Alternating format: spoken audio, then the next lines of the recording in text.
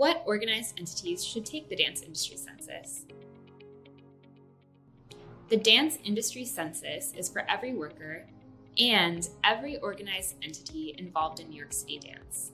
In fact, there is a survey designed especially for businesses, organizations, groups, projects, and other entities. This also includes individuals that manage themselves as sole proprietors. Hi, I'm Izzy, and I'm the Programs Coordinator at Dance.NYC. I identify as a non-disabled cisgender woman. I have short, wavy blonde hair.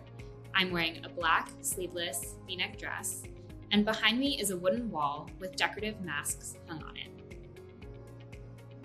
The Dance Industry Census for entities has questions about staffing, leadership, financials, activity, and other details.